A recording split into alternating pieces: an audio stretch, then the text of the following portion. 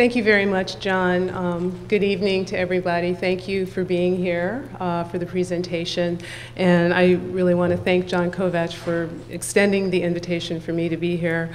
I'm looking forward to sharing this work and getting your feedback and questions on it. And it's really a pleasure to be in the inaugural year of the lecture series here at the Institute for Popular Music. And I also wanted to thank the Frederick Douglass Institute for African and African American Studies for co-sponsoring the event. And finally, I want to thank Elaine Stroh for managing the details of the visit, because I wouldn't be here if she hadn't put it all together. So tonight I'm going to present, oh, and I should ask, are you hearing me okay? We spent a lot of time trying to make sure the sound was good. Okay. If you suddenly stop hearing me, throw up a flag so I can make an adjustment. Tonight I'm going to present some of the research I've been doing on African American women in rock and roll. In this paper, I focus on the late 1960s and early 1970s, a period when African American women such as Mary Clayton, P.P. Arnold, Madeline Bell, Ava Cherry, Carolyn Dennis, Vanetta Fields, Gloria Jones, Clyde King, Claudia Lanier, and Doris Troy brought their gospel-trained voices to rock and roll, shaping the sound of what is now dubbed classic rock.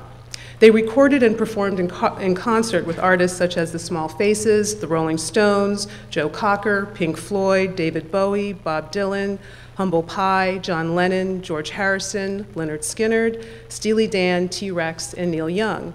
I'm interested in putting these black background singers and the practice of using background singers in rock recordings into the foreground to challenge conventional wisdom at a few different levels.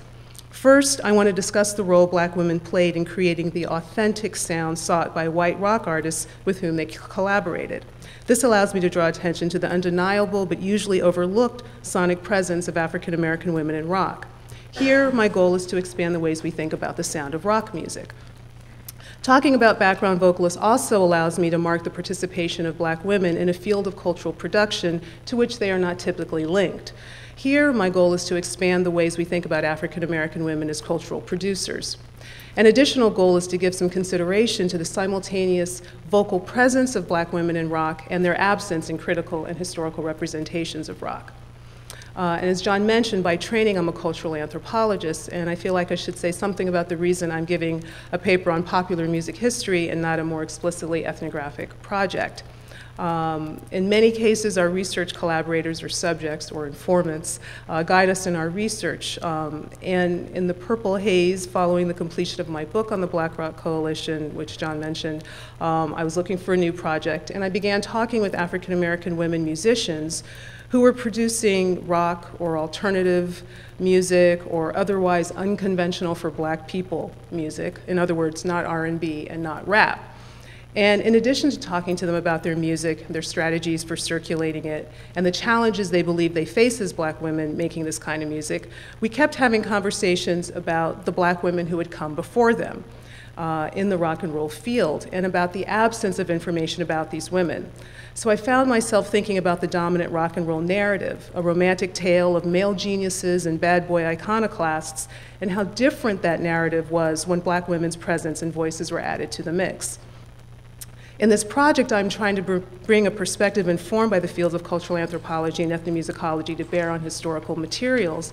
So at one level, I'm doing the sort of classic anthropological move of trying to make the familiar strange by revisiting the history of rock from a different point of view. And at another level, I'm trying to incorporate the voices of artists who have been marginalized from mainstream memory, a version of the kind of giving voice that so much ethnomusicology and anthropology try to do. And finally, I'm investigating issues of power and the construction of meaning, central concerns in both fields. And then on a more personal level, this research was an opportunity for me, a longtime fan of rock, to learn and tell stories that I wish I had known many years ago when I first started exploring the music as a preteen. In other words, I am writing a book I wish I had been able to read. So the material that I'm presenting in this project is part of this book, and I want to frame my paper tonight with some of the larger questions I'm dealing with.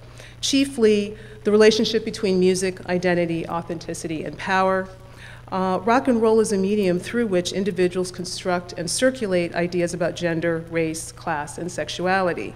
These ideas shape the practices and beliefs of rock musicians, producers, and fans, and they also influence the ways and whether people are able to participate in the form, and the ways and whether that participation is recognized. So tonight I'm going to approach these issues through the example of Black women background vocalists. I'm going to play some brief musical examples and show some images in order to attach unfamiliar names and faces to voices that are a presence in some familiar rock songs, and to talk to you about why that presence was desired. So I have a number of images and musical examples, and I should say, especially since you're streaming this, that everything is used without permission. So I hope that's okay. I'm in severe violation of copyright tonight. So I want to start with some background on background vocalists. By the early 1970s, racially marked marketing categories separated white rock from Black music. But if we listen beyond the socially constructed and economically driven sales categories to the music that the artists were actually making, we can hear the mixing of Black and white musical sounds during a period usually associated with the whitening of rock. During the 1960s, white rock musicians, who were already enamored of African American music, began experimenting with the sound and feel of gospel-inspired soul music popularized by James Brown, Aretha Franklin, and Otis Redding. Often this meant working with African American women singers who, with gospel-trained chops, could bring soul to a song at the drop of a melismatic yeah or ooh. The result was that in recording studios and on record, there was a significant level of musical and racial integration as a critical mass of Black women background singers collaborated with white rock artists.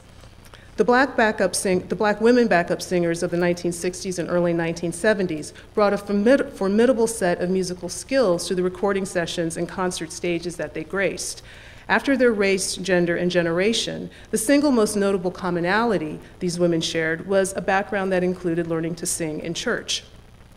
Almost without exception, the women who provided supporting vocals on rock recordings had been raised in working-class Black families in which church attendance was an important practice. In these Black Protestant churches, music was a critical part of worship. Beyond singing as members of the congregation, many of these women participated in church youth choirs when they were growing up. Through early exposure to church-based music training, they developed knowledge of the mechanics of solo and ensemble singing, singing in harmony, and arranging vocals. In church choir, they learned a large repertoire of songs and internalized a performance style and discipline that they carried into the rock and roll arena. In her autobiography, noted lead and background vocalist Darlene Love quips, quote, "Baptist and Pentecostal choirs were something of a farm system for the pop music big leagues. Aretha Franklin, Patti LaBelle, Gladys Knight, Mary Clayton all cut their teeth in the choir loft," end quote. The gospel vocal sound has come to be understood and naturalized as Black vocal sound, something all Black people are thought to have access to and are expected to deliver. I want to briefly catalog some of the features of this sound, traditionally learned in the choir loft, as Darlene Love might put it, because we'll be hearing them in the musical examples that I'm about to play. And I'm drawing my list from Horace Boyer's work on gospel. So these include a full-throated vocal timbre, often a hoarse or gravelly voice, use of vibrato, a display of vocal agility indexed through a range in which it is all right to break register and shift from a head voice to a chest voice when moving across octaves. Departure from the standard text, lyrically and musically, is expected. For example, the practice of interposing additional material in between parts of the written text is valued. So this can mean adding a note or several notes, ascending or descending, at the end of a musical line. It can mean the slurs, slides, and scoops of melisma. And it can mean adding material that is not part of the original lyrics, extra words or phrases such as, "Yes, Lord, don't you know," and "Lord, have mercy now." So for example, the phrase written as, "Lord, I'm tired," might be sung as, "Lord, you know, I'm so tired." These forms of ornamentation allow the singer to express her spiritual devotion and place a personal stamp on the song.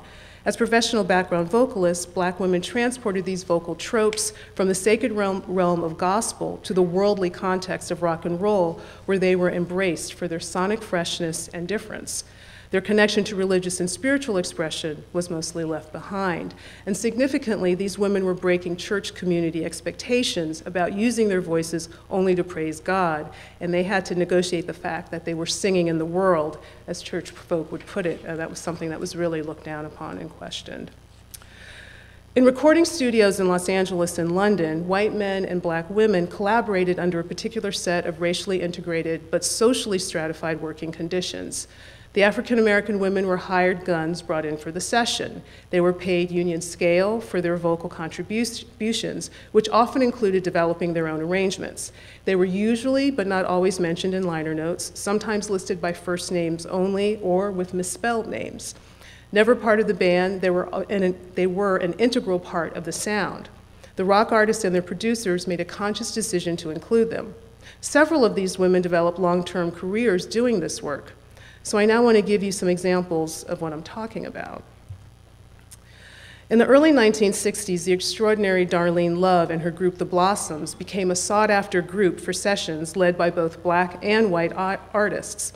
The Blossoms, an African-American trio, had the gift of vocal flexibility. As Love explains in her autobiography, and it's Darlene Love is in the center of this picture, she says, quote, "The Blossoms didn't sound white, but we didn't sound black either. The magic of the Blossoms was that we could sound whatever way we wanted," end quote. The Blossoms could sound race neutral or white when recording with white artists. They appeared on Santa's Comin' in a Whirlybird by Gene Autry, Monster Mash by Bobby Boris Pickett and the Crip Killers, Move Over Darling by Doris Day, and In My Room by the Beach Boys. Describing her work with white teen idol James Darren, Love explained, quote, "There were no whoops, no hollers, no melisma, no shouts. All we had to do was echo the lead with prim wahs and proper whoa-whoas, and yet, because we were black, I guess we gave his records a depth of sound, even though it wasn't gospel or raw R&B. This sound is what made a name for us on the LA studio scene." The Blossoms could also sound black. That is, they could bring in the gospel inflections when recording with the likes of Sam Cooke or the Ronettes, or with Betty Everett on the Shoop Shoop song, It's in His Kiss.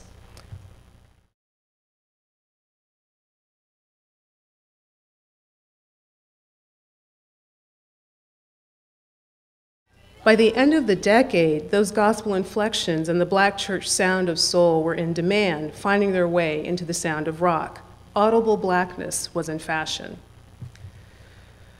The British singer Dusty Springfield was an early white adapter of the black sound, both through her own vocal style and through her collaborations with Madeline Bell, a black American singer who first came to London as part of the gospel play Black Nativity.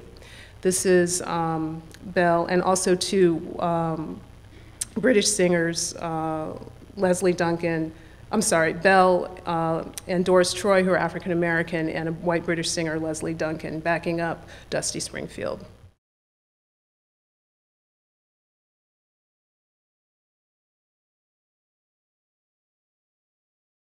I suspect that Springfield's work inspired the male British rockers who soon followed suit. All of these artists had already been imbibing black music, framing their work as rhythm and blues, and covering songs first performed by African American artists. Eventually, some of them began to include actual African American artists on their recordings. So I should point out that many of these collaborations were transatlantic exchanges between black American women and white British artists. Some of these women took up residence in England. Doris Troy and Madeline Bell, who I just mentioned, and P.P. Arnold, who I'm about to discuss, developed relatively high profiles as solo artists in Great Britain. A notable early example of white rock men and black soul women working together is on the Small Faces song Tin Soldier from 1967, featuring lead singer Steve Marriott and background vocalist P.P. Arnold. Arnold had put down roots in London after arriving there as an Ikette when the Ike and Tina Turner Revue toured Great Britain with the Rolling Stones in 1966. The Small Faces were one of the bands on the British rhythm and blues scene that spawned the Stones, the Yardbirds, and the Who, but unlike their colleagues, they never really gained a foothold in the US.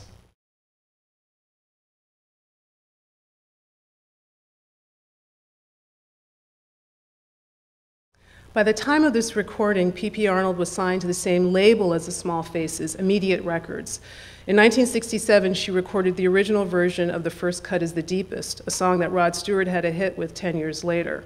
Arnold released her first solo recording, The First Lady of Immediate, in 1967, and she played gigs with the Small Faces as her backing band. Some of the tracks on her album were produced by Rolling Stones vocalist Mick Jagger. Maybe he had the sound of the voices of Arnold and Marriott intertwining in mind when working on the Let It Bleed album a couple of years later. The Rolling Stones formed as a band in 1962. We all heard about this last year with their 50th anniversary.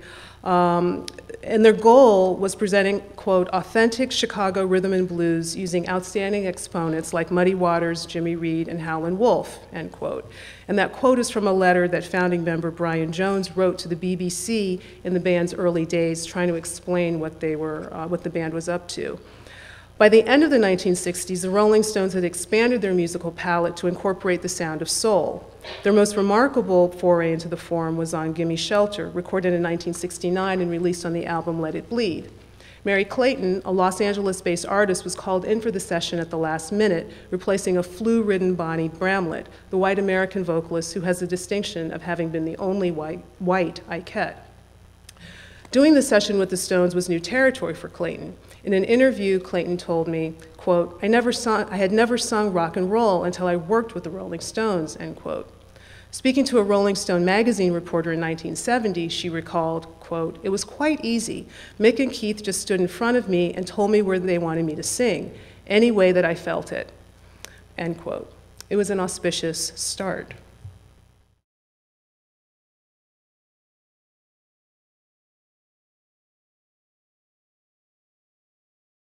So if you pay attention to the sound of the recording as opposed to the liner notes, you could reasonably call Gimme Shelter a duet. Here, the background singer is unusually prominent. I think it's worth commending Mick Jagger and Keith Richards for leaving Clayton so up front in the mix. Working without a written part and singing what she felt, Clayton brought the intensity of gospel singing and broke the cardinal rule of the background singer. She drew attention to herself and nearly overshadowed the lead vocalist. And she helped create a rock and roll classic in the process.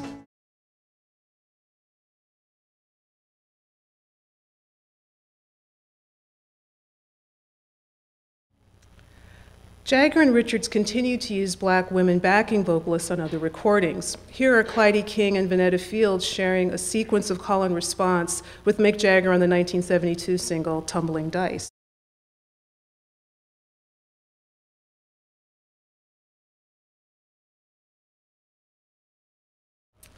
The Rolling Stones' output of the early 70s, albums like Sticky Fingers and Exile on Main Street, are hard rock classics. But listen to the horn sections and the rollicking energy, and in the case of Exile, the voices of Clyde King and Vanetta Fields, and you can recognize the impact and influence of soul music on the rock and roll the band was creating. They weren't alone. After working with the Rolling Stones, Mary Clayton collaborated with Joe Cocker, an England-born singer whose gravelly vocals indicate his debt to soul music. Given Cocker's well-documented adulation of Ray Charles, whose vocal timbre and inflections he emulated, it's not surprising that he would be eager to record with Clayton, who had sung background for Ray Charles. They collaborated on Cocker's first 5 albums, with Clayton contributing vocals, doing the vocal arrangements for the background singers, and hiring the girls for the sessions. And they're always girls in these recording contexts, never women.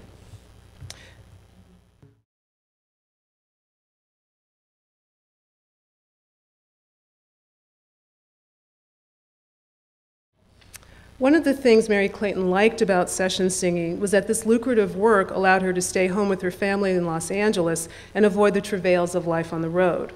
When Joe Cocker took his show on tour, Clayton stayed in LA, but she helped him hire some of the singers who made up the motley crew of about a dozen background singers, including Claudia Lanier, and they all accompanied him on the Mad Dogs and Englishmen tour, and there's a pretty well-known documentary of that tour. Now, those singers were not exclusively African American, but they sang in a gospel-shaped style. The visibility of the Jagger-Clayton duet yielded opportunities for Clayton and brought awareness of her name to a larger audience. She was the original acid queen in The Who's Tommy, singing the role when the rock opera was staged with a 104-piece London Symphony Orchestra and 60-voice chamber choir in 1972. Tina Turner played the role in the film version. During the 1970s, Clayton recorded a handful of solo albums, but she always did session work. A partial listing of her credits gives a snapshot of how widespread the use of Black women's soulful voices was in the early 1970s. She contributed background vocals on recordings by Buffalo Springfield, Carole King, Leon Russell, Jerry Garcia, Lynyrd Skynyrd, Neil Young, Paul Butterfield Blues Band, Rare Earth, Delaney and Bonnie Bramlett, and Linda Ronstadt. The other background vocalists had similar trajectories, participation in numerous recordings, and in some cases, opportunities to do their own solo work. Although significantly, none of the recordings Clayton, Claudia Lanier, or Clyde King, all of whom remain based in the United States, really took off. This is in part because once operating as solo artists, their labels and producers had trouble figuring out which material was appropriate for these Black women with one foot in rock and one foot in soul. Which style should they sing? What audience would embrace them? One side of Claudia Lanier's 1974 solo album, Few, and that's P-H-E-W, Few, is rollicking guitar-centered rock. The other side highlights soul-style horn arrangements written and produced by Alan Toussaint. Interestingly, some white women vocalists became proficient at delivering a Black sound or something close enough to it. One example is the group of women who provided background vocals on Pink Floyd's 1973 album, Dark Side of the Moon. Liza Strike, Barry St. John, and Leslie Duncan were all white English women, and I'm sorry I don't have photos of them to show you. And they were joined by the gospel and soul singer Doris Troy, who's best known for her 1963 single, Just One Look. On Eclipse, the last track of Dark Side of the Moon, Liza Strike and Doris Troy sing with Roger Waters.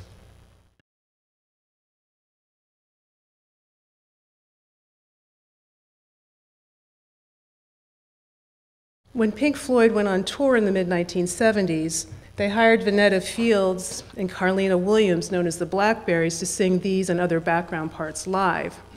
And as an aside, Vanetta Fields and Clyde King worked with Barbra Streisand. There's no real reason for me to have this in the talk. I just like this picture of Barbra Streisand, and so I thought I'd put it in. But it is an example of someone from the pop side of things tapping into the soul sound. This photo is from 1976 or so when they worked with her on the film soundtrack for A Star is Born, but the relationship had started in 1971 with the album Barbra Drove Streisand. Fields and King also worked with the American band Steely Dan and with the British band Humble Pie. Reflecting on her work with these artists in 2004, Vanetta Fields told journalist Candia Crazyhorse, quote, "That was the time when every act had to have 3 Black American singers in the band. They wanted to feel and hear the Blackness. They would do anything and pay anything to get it or experience it," end quote. In the late 1960s and early 1970s, many in the rock scene swooned over the vocal power of Aretha Franklin. This adulation facilitated her 1971 appearance at the Fillmore West, one of the San Francisco venues that helped launch the 1960s counterculture. In fact, it may be a fascination with her voice in particular that encouraged so many white British artists to incorporate the sound of Black women's gospel-inflected voices into their music. In 1975, David Bowie, reportedly obsessed with Franklin, according to his then-girlfriend and background singer Ava Cherry, set about creating what he ultimately dubbed Plastic Soul. He recorded Young Americans, an album that featured vocal arrangements provided by Luther Vandross, who was just starting out on his professional music path, and used a quartet of background vocalists to lend some authenticity to his plasticity.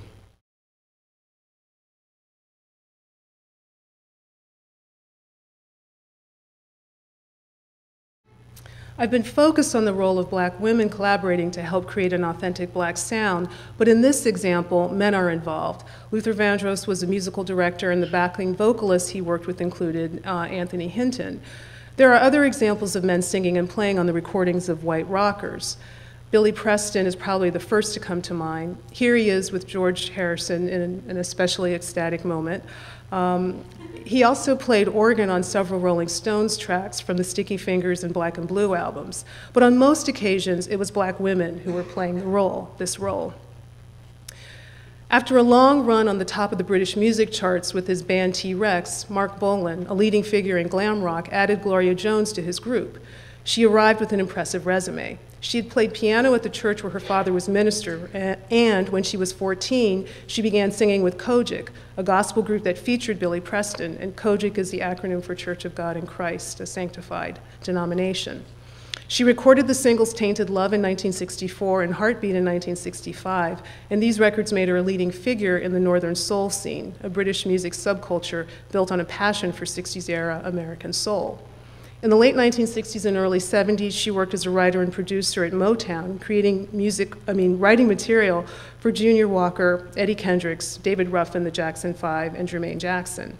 She began working with Bolan at a point when his creative energy and chart success were flagging after a string of UK top 10 hits that included Bang a Gong, Get It On, Jeepster, and Telegram Sam.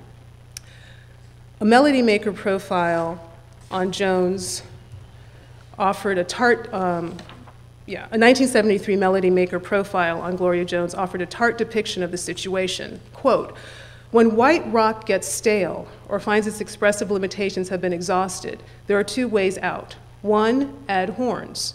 Two, add girl backup singers, preferably black. Soul and inspiration follows," end quote. Jones contributed backing vocals and clavinet playing to the T-Rex album she worked on. Here's a bit of the song Token of My Love from Zip Gun Boogie.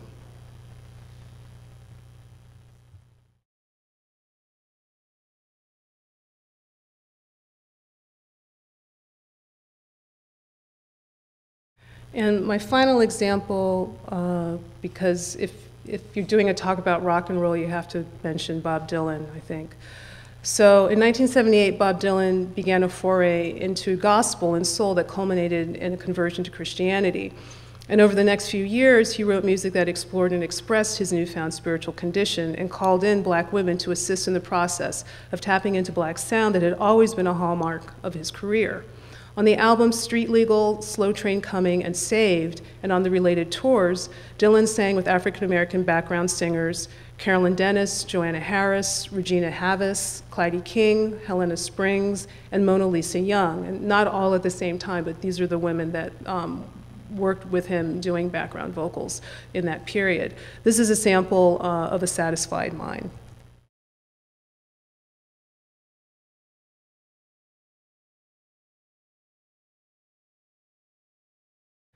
I could go on with these examples, but my point is to indicate how present black women's voices were in a range of music produced during what we now call the classic rock era. In fact, soulful black female backing vocals became so ubiquitous in late 60s and early 70s rock that Lou Reed anchored the chorus of his 1972 single Walk on the Wild Side with the lyric, "And the colored girls go do, do, do, do, do, do, do, do, do, do, do, do, do." And that, incidentally, is a background vocal sung by the white British backup trio Thunder Thighs, who were Karen Friedman, Dari Lalou, and Casey Singe. Through the collaborations that Reed's lyrics reference, African-American women carved a space for themselves in rock as they brought the vocal power, distinctive timbre, and emotional intensity that they had cultivated as singers of African-American sacred music to the genre. This gospel-rooted sound became an inextricable part of rock, and its energy and emotion indexed authenticity for many listeners, black and white.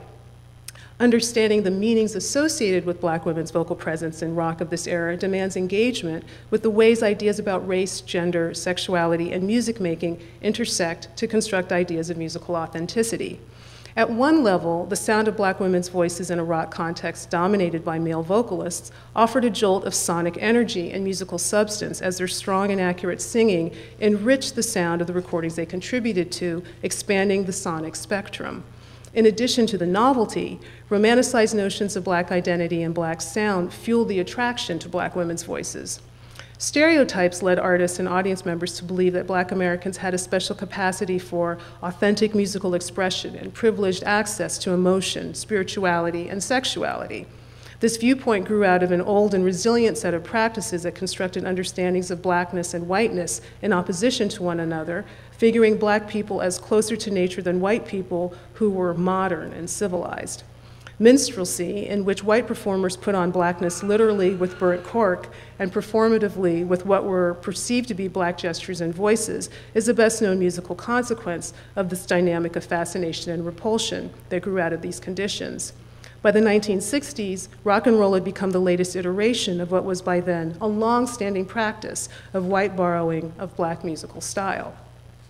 What is interesting about the collaboration between white, predominantly male rock artists and black, predominantly female background vocalists is the inclusion of actual black people in the process of white borrowing and reproduction of black sound, at a time when the idea that rock was music by and for white youth, when that idea was solidifying.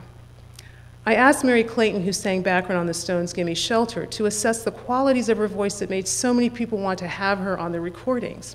She identified, quote, the warm soulfulness and spirituality of my voice, end quote. And then she went on to, she underscored that it all came from her gospel background, and she went on to say, quote, that's gospel music. That's called the good news music. So I guess I have good news in my voice, end quote. The gospel-rooted good news sound that Clayton and other black women vocalists provided was a different and desired sound. It indexed authenticity and unadulterated emotion, real feeling unhindered by white middle-class notions of propriety. Many white artists of the rock era wanted to produce this sound when they sang, and they did their best to perform the throaty rasps and other vocal mannerisms that characterize soul and gospel singing, the features I mentioned earlier in this paper. Translating the voices they heard and idealized in their heads to the voices that issued from their bodies, they put on their versions of blackness in order to sound good and, ironically, to sound authentic. Sounding black also meant sounding cool, a category that had become increasingly important in youth culture and one that was accessed through proximity to blackness. As musicologist Annie Randall has noted, quote, little has been written about British rock's complex vocal element with strongly avowed roots in the gospel tradition and the role black women played in its creation, end quote. Rock music historians have spent far more time discussing the ways white male musicians borrowed from black male musicians, especially blues artists such as Robert Johnson and Muddy Waters. But the fact of the matter is, in the early years of rock and roll, African-American women such as Bessie Smith, Maureen, Memphis Minnie, Big Mama Thornton, Ruth Brown, Laverne Baker, Etta James, Tina Turner, Nina Simone, Odetta, and the Shirelles were vocal models for white and black artists, both male and female. With the incorporation of black women background vocalists, African-American women became an actual presence on the recordings of a cross-section of white artists. Significantly, it was black women and not black men who were central actors in the face-to-face musical exchanges that white rock artists committed to record. These musical encounters between black women and white men reflected sonic and social preferences that were shaped by ideas about race, gender, sexuality, and musicality. In terms of aesthetics, placing white male and black female voices side by side provided a heightened vocal contrast between a male and female voice and a white and black vocal style. At an interpersonal level, male ego and masculine anxiety, perhaps accompanied by the perception that it would be easier to manage women, might have led to the exclusion of the actual black men whose sound and affect so many of these white male artists were appropriating. There might have been logistical and economic considerations. It was probably easier and less expensive to hire female session singers than to schedule studio time with prominent male musicians whose touring commitments, recording contracts, and monetary demands may have impeded their ability to collaborate on record. But the young white male artists may have also felt less threatened or intimidated by black women than black male musicians, especially the older musicians who were the objects of their adulation. Many of these white rockers were, in some way or another, engaged in forms of musical appropriation that bled into racial mimicry. To some extent, they were performing a version of black masculinity. Having an actual black man around might have been daunting. Meanwhile, the physical and vocal presence of a black woman lent credibility to the performance, blackening the proceedings. Whatever the reason, the decision to employ black women as backup singers was so widespread that a number of black women whose quest for solo singing careers had been less than successful or had not yet taken off were able to sustain themselves economically and develop respected professional profiles by working as backup singers. Some of the collaborations between white men and black women led to friendships and creative partnerships, as well as sexual and romantic relationships. As I've researched the interracial musical interactions, I have been learning about the personal dynamics and attractions between these artists. Black women were not simply an enticing vocal other, but also an attractive racial sexual other, especially in England, where black women's bodies, like their voices, seem to hold special powers. I hasten to point out that this fascination with an other ran in both directions. The black women I'm discussing, for the most part born in the 1940s, probably had been taught that it was best to avoid dealings with white men who would be content to have sex with them but would not marry them. This warning, coupled with the specter of the white male rape of black women during the era of slavery and beyond, ought to have been a deterrent. But in the 1960s, racial rules were breaking down, and the rock and roll scene was a realm of collaboration between blacks and whites. Racism and sexism were certainly present, but some of the black women I've been researching, perhaps inspired by the ethos of freedom in the air and their own maverick spirits, explored relationships that crossed the boundaries of race. Excavating these relationships puts a different spin on rock and roll history, I think. I'll show you some photos that I was able to pull off the web, and I don't have a photo for every pair, but there are enough to create a photo essay that adds another layer to the rock and roll narrative. And we can start with the picture here. There was Bob Dylan and Clyde King, and also Bob Dylan and Carolyn Dennis, another African-American background singer to whom he was secretly married and with whom he had a child. There's Gloria Jones and Mark Bolan, pictured here with their son, Roland Bolan. There's David Bowie and Ava Cherry. There's Steve Marriott and P.P. Arnold. There's Keith Richards and Ronnie Bennett of the early 60s girl group, the Ronettes. They met when the Ronettes toured England with the Stones as the opening act. The Ronettes also hung out with the Beatles during the lads' first visit to New York.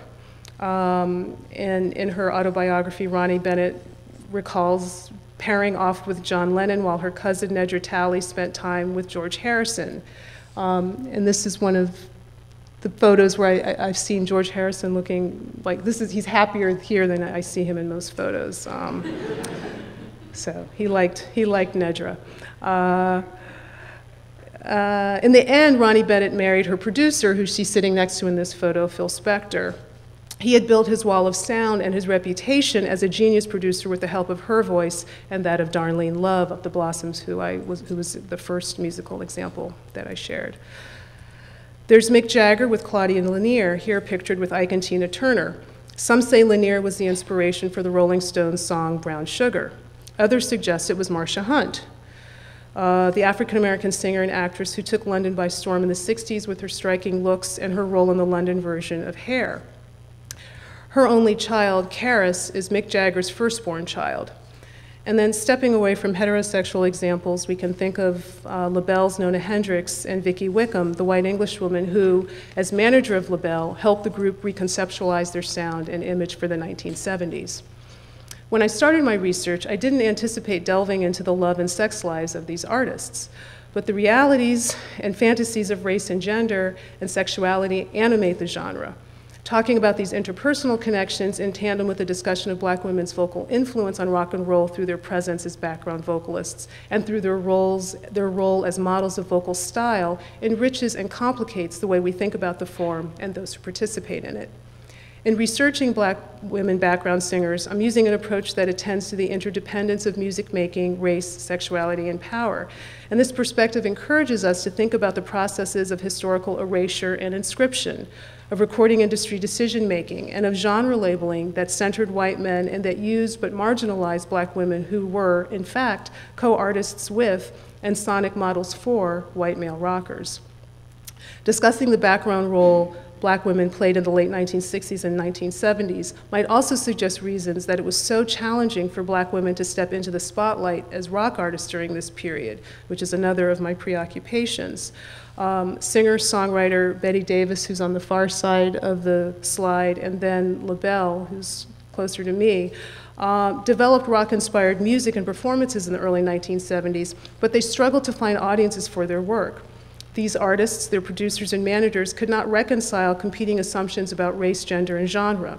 For the most part, they were unable to find effective ways to promote black women artists who were creating racially mixed sounds in an increasingly segregated context.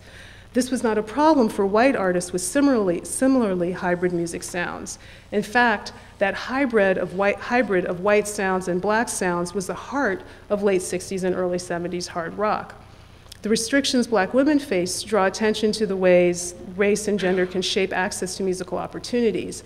It was fine for black American women to sing background. Indeed, they were perceived as necessary to the proceedings and served as sources of authentic sound and as sonic helpmates.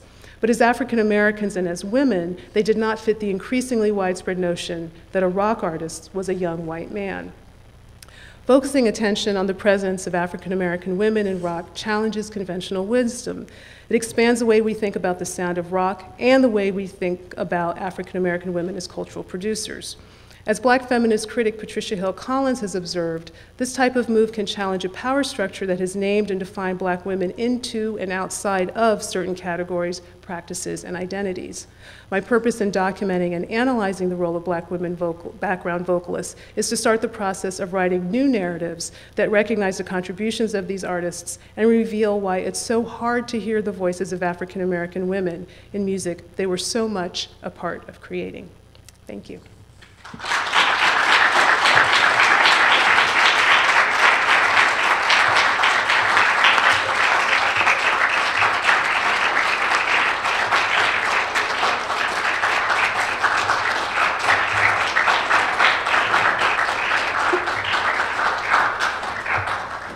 Fantastic, Maureen. Well, we've got time for some questions here. So anybody would like to kick off? Here, we've got a question right here. You were talking about how there were 3 background vocalists. Mm-hmm. Is there any connection to like the 3-part gospel harmony, or was it just to have a critical mass of that sound? I think they were trying to get the harmony. I think in most of these cases, there was sort of like a woman who was the one who was put in charge, and it was sort of her job to hire the singers for the session and to figure out what the session needed. And so they probably just reached back to the tradition that they were trained in. And they didn't always have 3, but that was sort of, I think that might have been the goal. Yeah, so it's definitely connected to gospel practice. I imagine you're a musician, you would take a paying gig, but yeah.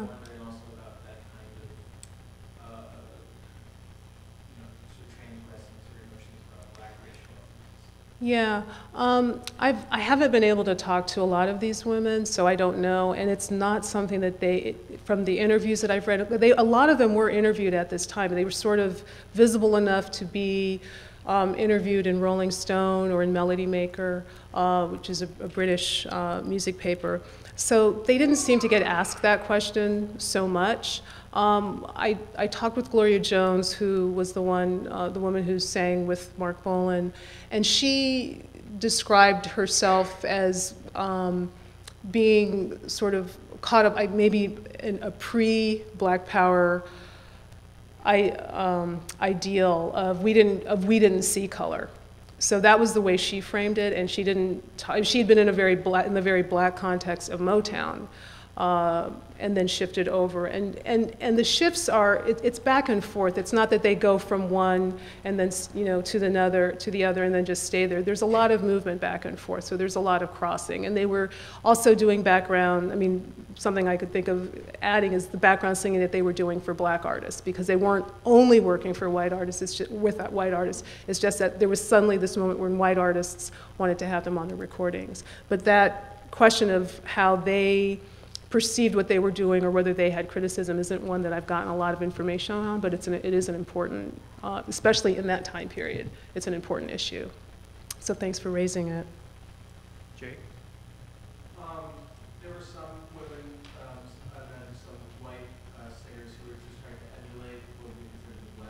Mhm.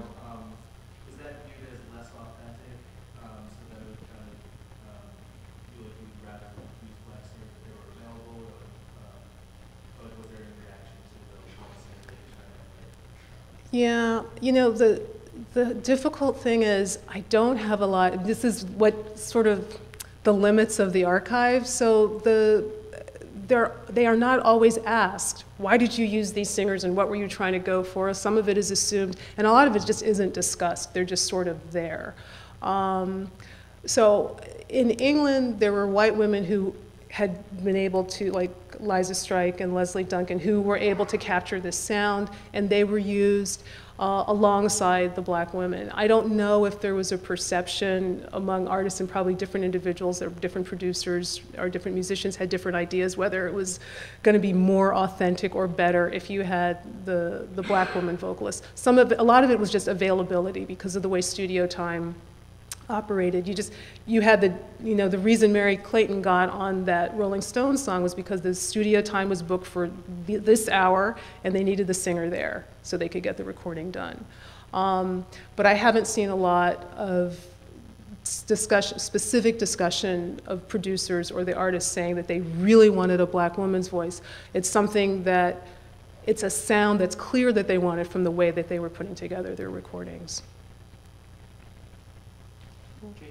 Jason's got an interweb question. Oh, okay. This is from Chris. Okay. From the internet. It was a pretty long question, but I'm just going to kind of summarize it here. Okay. The last part of the question is, he wonders if you discuss contemporary punk rock and backup singers sort of in that context, and what the different what you say, and can you apply the same theories of gender and race and the different dynamics that you discussed with the 70s or late 60s, 70s to more current recordings? Yeah, I haven't focused, I'm really focused on the history, so I haven't talked about what's happening now. I think what's interesting is it's still a practice that you can just see if you're watching musical performances. You know, people use background singers because they fill out the sound, and especially in rock when there are a lot of rock artists who we love who really are not good singers in the traditional or conventional sense of the word. So the thing that background vocalists do is they fill out and they are sort of like a correction, or they're able to augment the sound. And so you still see that happening in recordings, and it's very often, it's again not exclusively, but it's very often black women singers. So I think it's still being done, whether because we're in a very, sort of a different moment. I don't believe we're post-racial, but we're in a different moment. So whether the musicians would articulate the desire for authenticity and talk about blackness in the way that it was talked about in the 60s and 70s, I don't necessarily think would be the case. It might be. But there's still a desire for that sound. And I have a question for me. Oh, okay. To what extent do you think the singers, especially in the 60s and 70s era, were invisible to audiences in the sense that the race was invisible because it was just a name on a liner note, and there wasn't the proliferation of video. So unless you went to a Dylan concert in '79, you wouldn't necessarily know unless you were, sort of a little bit more musically literate. But just to the average consumer, it's just part of the sound. Yeah. I think that's the case, and you would have to be someone who really read liner notes to even be paying attention to it, and it's not clear that most consumers really were thinking about the way these recordings were constructed, and the singers are not always named on the liner notes, and so people just I think people just came to take for granted that this was the sound, and that, oh, the Rolling Stones have women in the band. I mean, I don't think that was necessarily in people's minds as they were listening. They were just listening and they thought it sounded good, or they didn't like this cut, whatever their response was. But I feel like for a lot of listeners it was not something that they paid attention to. But I should say that one of the ways that I got into this and sort of started to pay attention to these singers myself was through the work that I did with the Black Rock Coalition and talking with those musicians. These are African American musicians who would have been coming of age during this period, and like coming of musical age, and they were listening to this music, they were, as African Americans who were interested in rock and being, in a lot of cases, vilified for their interest in rock, were very aware that there were black artists on these recordings. So they were the ones who, they were the first people to talk to me about Mary Clayton. I never knew who that voice was on that recording. I never really thought about it. They were the ones who pointed out, who she was and what her background was. So there were some listeners who were paying attention to it.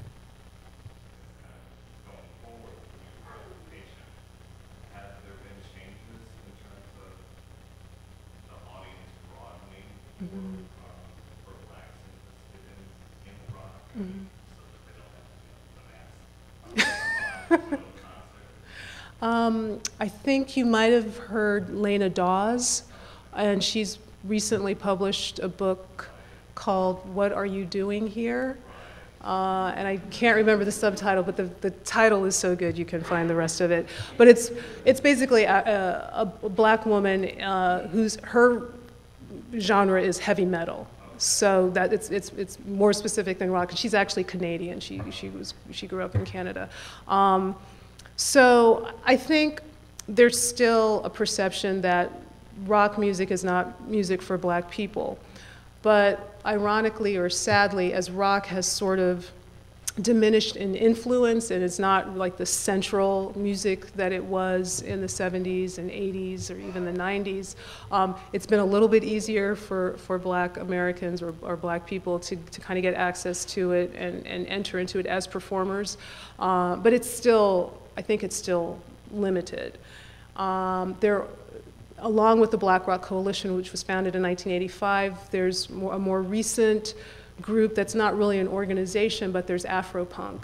And there's a great documentary by James Spooner called Afropunk, and it talks about the experience of growing up black and in the United States and being into punk music. So there are examples and so for heavy metal, punk, and sort of more straight ahead rock, of spaces that African Americans have tried to sort of create for themselves to participate in the music, but I think there's still a lot of questioning, and there are a lot of assumptions about, in terms of African American identity in general, that there are just certain things that black people do, and then there are other things that we're not supposed to do, and if you're in those spaces, you are questioned. I think that still takes place.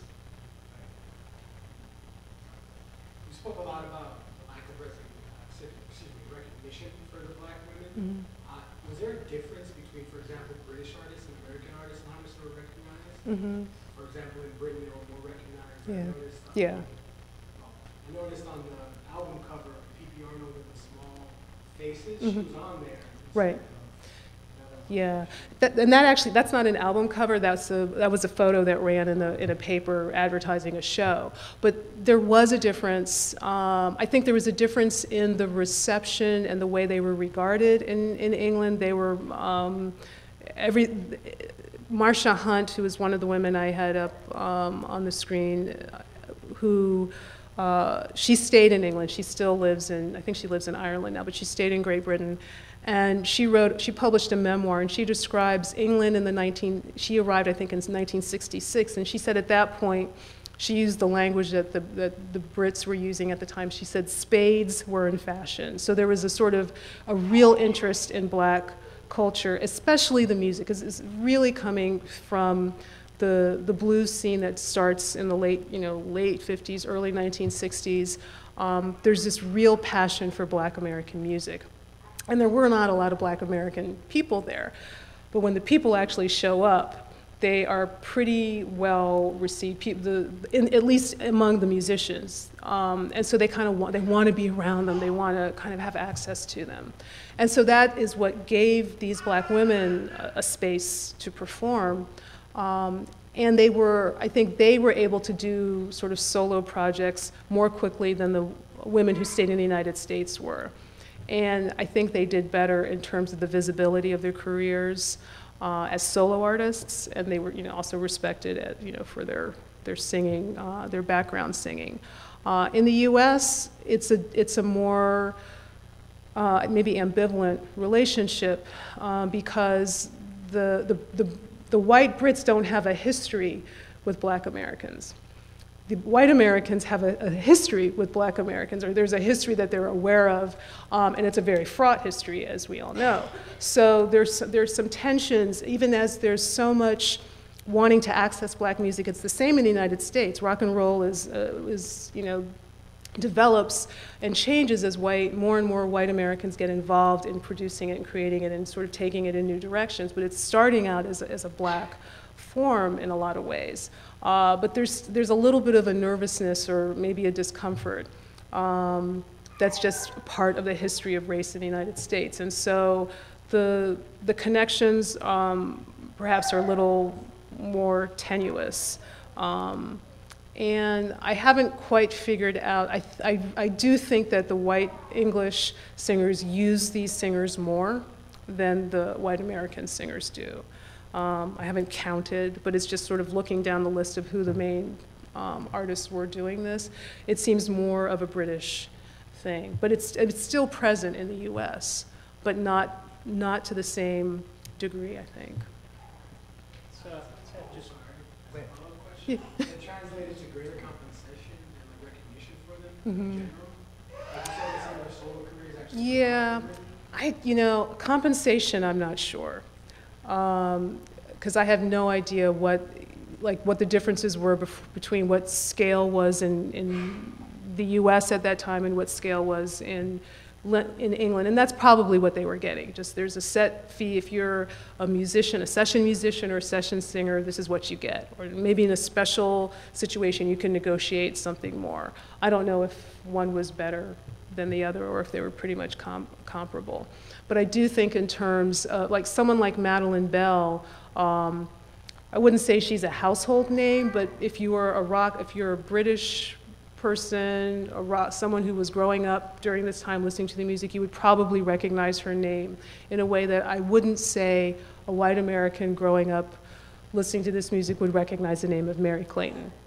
So I think there's just they were able to achieve a different level of prominence there. Any further questions?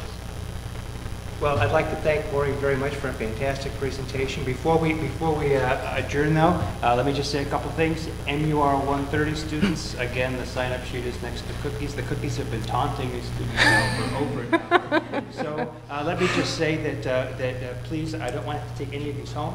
So please help yourself up with the reception here. Let's thank Maureen again for a fantastic